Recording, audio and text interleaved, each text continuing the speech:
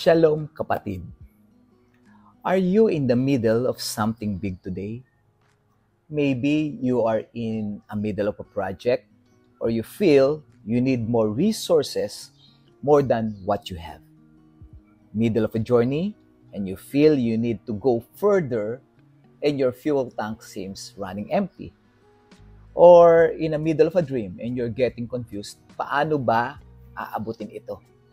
Or pwede din, middle of a job and you feel you don't have what it takes anymore to keep it. In Exodus 4, si Moses po was once in the middle of a big calling and he felt the huge challenge. Sabi po ni Moses, what if? What if they do not believe me or listen to me and say, the Lord did not appear to you? Yan yung sa verse 1. Moses is just like you and me. Sometimes we see ourselves taken to a new horizon or new level. Ang tendency natin ay mag-doubt sa ating mga sarili.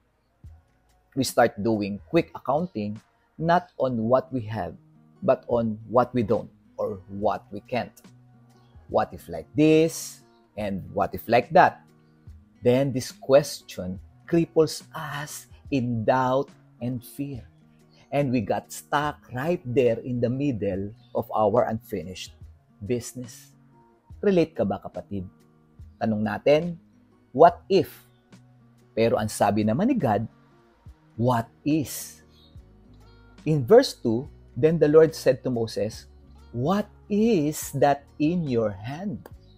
Napatingin si Moses sa kanyang kamay, sabay sagot, a staff. Alam mo ba bakit nagtatanong si God nito?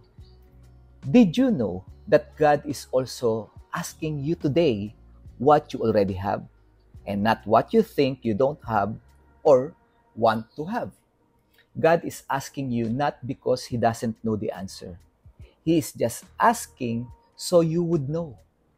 Sometimes kasi kapatid, we tend to think, it is too hard, I am not qualified, I don't have the training, I am not properly equipped, or simply, it's just impossible.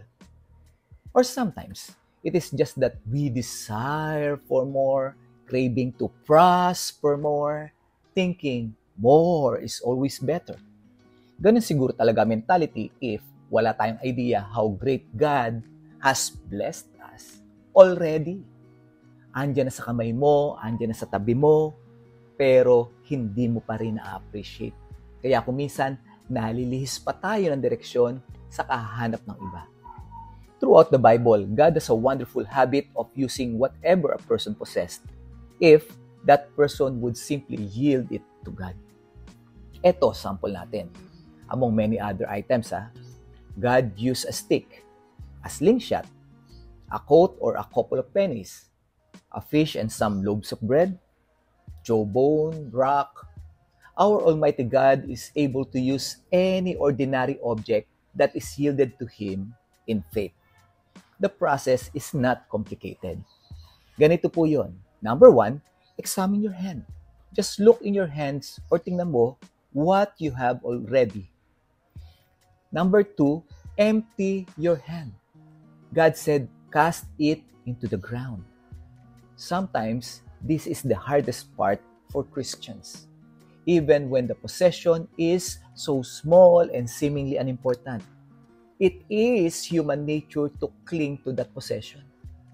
Kapatid, gustong makita ng Diyos if His children trust Him enough to let Him have it. So will you? And number 3, enjoy God's hand.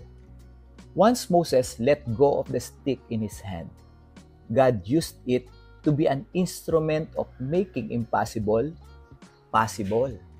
In God's hand is the power to multiply what you already have.